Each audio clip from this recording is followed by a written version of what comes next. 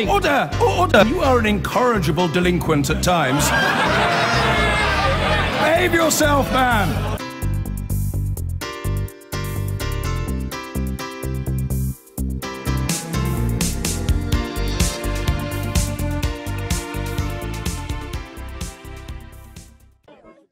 Now, Nigel Farage's former aide, George Cottrell, will appear in court in Arizona in 3 hours' time on suspicion of money laundering.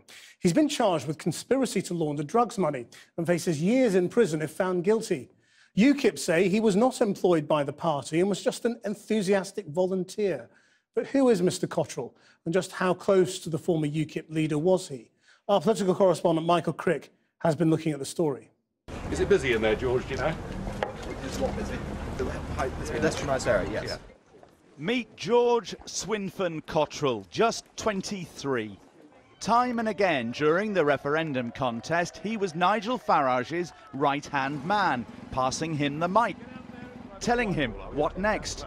Round Parliament Square, yes. down Whitehall, Trafalgar Square. Yes. Centre stage in UK politics just 2 months ago, Cottrell's now in a US jail awaiting trial, facing perhaps many years behind bars. After high life with Farage at the Republican convention in Cleveland last month, Cottrell was arrested.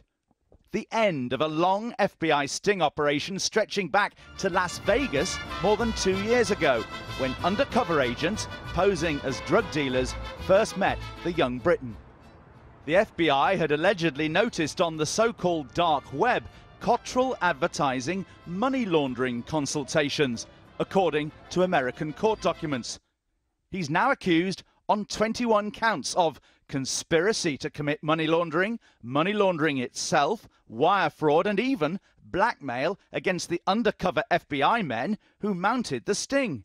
In last year's general election, George Cottrell spent many days here in South Essex, carrying out ordinary, mundane campaign duties, pounding the streets, going door to door, canvassing and leafleting in the Thurrock constituency and also in another of UKIP's target seats here in Castle Point. He was very much someone who looked like, he'd come out of Savile Row rather than walked out of Burton's window. He was, always elegantly dressed, smart, and very well-spoken, and it was quite unusual because we're not used to seeing aristocracy down in this part of South Essex. He was mentioning the fact that his mum had gone out with Prince Charles, that he was related to Lord Hesketh, and of course it was a huge shock. When we heard this news. I mean, it's bad enough getting your collar felt by the local bobby, let alone the FBI. US court papers suggest Cottrell used aliases and recently changed his name to distance his previous involvement in certain political activities in the United Kingdom. The Illinois judge said this was evidence of conduct suggestive of deception and said Cottrell poses a serious risk of flight. Several UKIP sources have told us Cottrell worked for free and always paid his own way, though strangely they insist he never gave the party any money, even though he appeared wealthy. More intriguing still, the Illinois judge accepted George Cottrell's claims he was unable to afford counsel, so now he's been granted a lawyer at public expense. The man who shared Nigel Farage's huge moment of triumph was today moved to Arizona to appear in court in 3 hours' time. Michael Crick, well, on another UKIP story, last night we reported that police were investigating allegations of expenses fraud against Nathan Gill, MEP.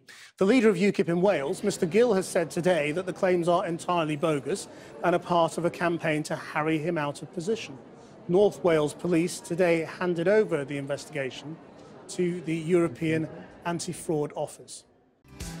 I've been getting away with it all.